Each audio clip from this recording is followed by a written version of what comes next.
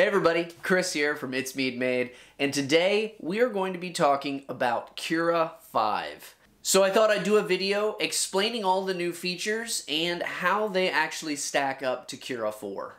So let's not waste any more time and just get right into the video. Alright, so in this video, I want to cover two of the biggest things about Cura 5 and the differences between 5 and 4. The first one, I'm going to be talking about the slicing engine. And then the second one, right here, they explain the print time can be up to 20% faster. And I'm going to test that and see. So coming back to the slicing engine, they are now running Cura on Arachne engine. And if you don't understand what the engine is that's driving the software, a direct comparison could be if you have a truck and it's being run by a Hemi. It's essentially the core of what makes the software do what it does. Just like a Hemi that's the engine that makes the truck go. So let's go ahead and jump into the software. So I have this little funnel here, and I have it very small, because I really want to show you the differences between the slicing engine now. So I have this on my Ender 3 Pro settings, and this is with the new Arachne engine. Now, this is completely different than how it used to be. It's going to look the exact same on the outside. Like the skin, the settings, the tools, all of that is pretty much the exact same. But it's when you're slicing it, that is when you're going to see the big differences. And there's a few big key things when it comes to the differences of this new Arachne engine. So one of the big things here is the new wall thickness. So in the past, your wall thickness had to be divisible by your nozzle diameter. So if you had a 0.04 wall thickness, you would have to go 0.04, 0.08, and then 0.12. So let's say that the 0.08 and 0.12, that you had a wall thickness that was in between that. So Cura would actually not be able to fill that in between gap. Alright, so I have them both sliced, and we can easily see with the wall thickness what the differences are. So in the past, in Cura 4, which we're in right now, if you had a wall thickness that was not divisible by your nozzle diameter, you would actually have some weird infills here. And sometimes it wouldn't even fill it in. There would be gaps. And you can see here that it doesn't quite know how to fill this in. So it actually has a thick line right here, but then when it gets to the edges, it starts going back and forth. And you've got some gaps here. And this is where your walls can actually kind of peel apart. If you've ever printed a thin box, that they'll actually peel apart because they don't bond together, because it can't get it close enough together, because it can't do that math. Now, in the new engine, it has a variable wall thickness. And you can see here that it fills it in perfectly. And with the new Arachne engine, it will compensate for that wall thickness, because it will push out more filament or it'll push out less filament, which is amazing, especially on corners and any kind of thing that's really in between that. So you can see that this will be a lot stronger of a bond versus this one. So the variable wall thickness is a really cool feature to be able to get some of those thinner walls, or if you've got a thicker wall that's not in that magic number to be able to be in your certain thickness because of your nozzle diameter, it just would not have as good of a bond. But here, it's completely different of how it acts. So you can see that the red is the shell and the green is the inner wall. So that's one cool thing about the new engine, is just how it treats its corners, and you don't have these weird gaps like you do right here. So the next thing is, Ultimaker says that Cura 5 can now handle smaller prints to get better details than Cura 4. So there's a lot of people out there that's been printing really tiny benchies, and a benchy is a nice little test, but I figured I want to actually use a real model to see what it's actually going to do. There's a lot more variances in a model like this than a benchy. Now, there are overhangs and everything like that, and I'm honestly ignoring them for these purposes. So this is without supports. Now, you see here I've got them in Cura 4 and I've got it in Cura 5. Now, this is printed at a 10% scale, which is 31 millimeters tall. Then I have a 7%, which is 22 millimeters tall. Then a 5% at 15 millimeters tall. And then the tiniest one is only down to 3%, which is 9.5 millimeters tall. So this is very tiny. Now, I went ahead and sliced both of these, and when you look at the preview for Cura 5 and the preview for Cura 4, now, Cura 4 surprisingly looks a lot cleaner, but it skips a lot of things, because when Cura 4 gets small details, it will just completely ignore them because it can't print them out properly. So let's zoom in here and notice back and forth here what's going on. So here it's actually doing a pretty good job. It just can't figure out how to print the tip of the nozzle, the tip of the blade, and that's pretty much it. It looks pretty good. So when I jump over here in Cura 5, it says it can print smaller things, but if you look at this sword, it is missing it a bunch. And then let's move on to the smaller ones. So you can see here, it's also, the sword is kind of, you know, spotty, the tip of the barrel, and there's some things in the back that aren't printing.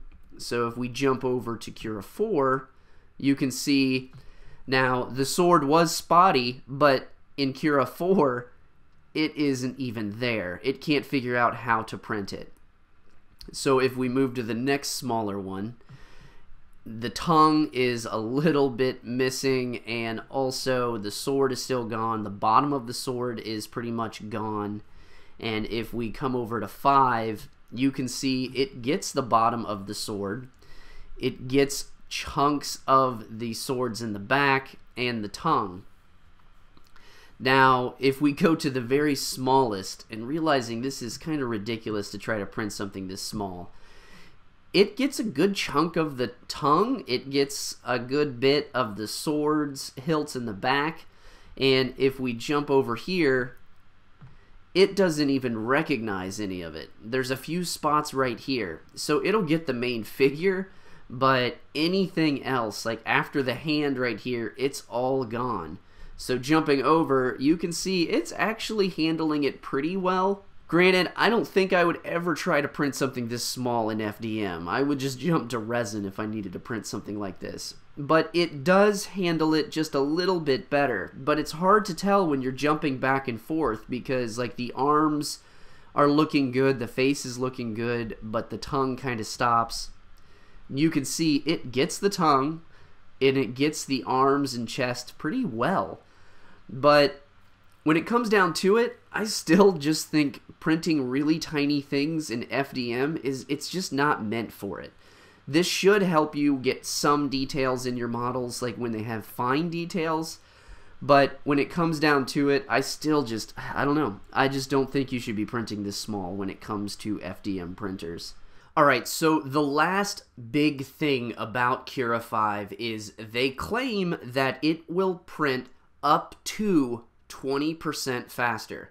Now, it doesn't say that it's going to print 20% faster, it just says up to. So some of your prints might not be a whole lot faster, but it should be a little bit faster. So I went ahead and I took this Flexi Fox and I scaled him as big as I could get him on the print bed.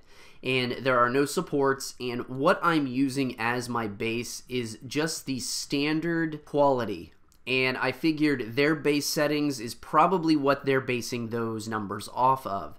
So this is just the standard quality at a 0.2 millimeter layer height. Now, I went ahead and sliced this in both slicers to see which is faster. Now, this one says it's going to take 16 hours and 1 minute, which isn't bad. Now, when I jump over to Cura 4, it's going to take 16 hours and 46 minutes. It is really not that big of a jump. So 45 minutes is not that big of a jump in speed when we're talking about 16 hours. That is actually only 5% faster. So we're not at 20% yet, but this is 5% faster. So if you're looking for getting a little bit faster, so far just on my first test, it was 5% faster. Now the one thing that I did consider is this is multiple models on the bed. Even though it's all one piece, these are all separate. So if I go in to slice it, you can see here. So if I go and slice it, when you're really looking at this is the amount of different things that it keeps jumping to. So same thing on here.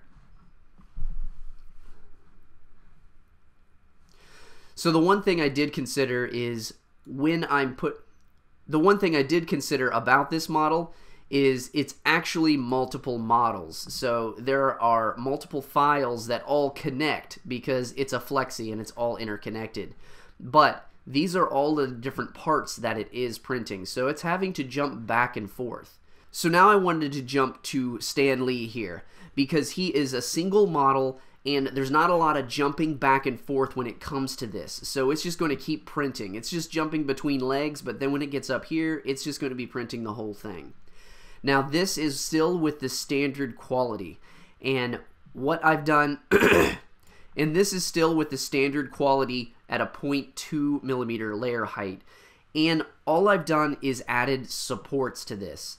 Now this says it's going to take 1 day, 23 hours, and 21 minutes, which is about 47 hours to print this thing out, which isn't terrible because if you see here, it's almost the full height of my Ender 3. So this is a big print. Now, jumping over to Cura 5, 1 day, 5 hours, 10 minutes, which is ridiculous. This is so much faster using these standard settings. They're the exact same settings, which means Cura 5 can print this model 38% faster. So they said up to 20%. This is 38%. They were being modest because I cannot believe how fast that this can print. I can have this thing done in just over a day. So Cura 5 is definitely starting to pull ahead. Now, I wanted to test one more model. So everything that I was testing was with the base settings. So I really wanted to see with my personal settings, is this going to be faster or is it down to what Cura has set up as their base settings? So I'm using my best supports profile that is high quality. So I'm printing it at a 0.12 millimeter layer height. So I went ahead and I have this Ninja Turtle Raphael that I was wanting to test out. And this is printed at a 0.12 millimeter layer height. And these are just using my normal settings for good supports and high quality. And this says it's going to take 22 hours and 34 minutes to print this. And you can see I have my supports here and everything looks really nice. It's supporting it pretty well. So that was at 22 hours and 34 minutes. Now, jumping over to Cura 5, it is 22 hours and 4 minutes. Now, that's not a whole lot faster. It's only 3% faster to print this in Cura 5. But it is faster. And Ultimaker didn't guarantee that everything is going to be faster. It said up to 20% faster. And 3% is well within those means. So which brought me to start thinking about, is there something in their base settings that make things print faster? So I went ahead and did super quality at a 0.12 millimeters and to see if it would actually print faster than my preferred profile. And it honestly didn't. It increased the time to 1 day, 2 hours and 20 minutes versus my 22 hours of print time. So looking through it, they have slower wall speeds and they have a higher infill. This is at 20%. I had mine at 8% because I just feel like for the size of these parts, I don't need a huge amount of infill. So once I tested this super quality and got that much time, I was wondering what it would be in Cura 4. So I went to Cura 4, did the exact same thing, did super quality and added supports, and I got 1 day, 3 hours, and 16 minutes. Which means just on those default settings, once again, it's 3% faster to print it in Cura 5, which led me to believe when you have multiple files on your build plate, Cura 5 is a little bit faster, but it's not that much faster, just a little bit. But when you have individual models and it's not having to jump around, that is where your time saving is going to be. So to test that conclusion, I really wanted to just see with this same part if I printed one at a time. So printing just the top torso part of this, it is going to take 5 hours and 9 minutes. But jumping over to Cura 4, it's going to take 5 hours and 24 minutes. So this is actually 5% faster in Cura 5. Now, it was 3% faster, which leads me to believe that when you have multiple files on your build plate, you're going to be printing a little slower. It's not going to be getting up to those up to 20%. But you saw earlier, we had a model that was up to 38% faster, but it was a single model on the build plate. When you have a bunch of pieces on your build plate, that is really where you're going to be slowing down. I'm not saying that you need to be printing everything individually, but you can print a little bit faster, and it'll only be faster if you're like there right when it finishes and then you're swapping out and printing the next piece. So the time savings of printing a bunch of files separately versus all at once is really negligible because Cura 5 is still going to be printing it faster. So there's definitely some new features in Cura that is worth switching over, at least to have it installed. You don't have to fully use it. You can run Cura 4 and 5 at the same time. So if you don't want to get rid of it right now, you don't have to, but you can at least get Cura 5 and see what you like about it. But I know personally for me, I'm leaving version 4 on my computer while having version 5, just so I can go back and forth and see the comparisons and what's different. It still shocks me to see how fast certain prints will be, and then other prints are just a little bit faster, but still, faster's faster. I will take 2% over 0% every day. And that's it for today. I wish you all a great day, and I will see you all in the next video.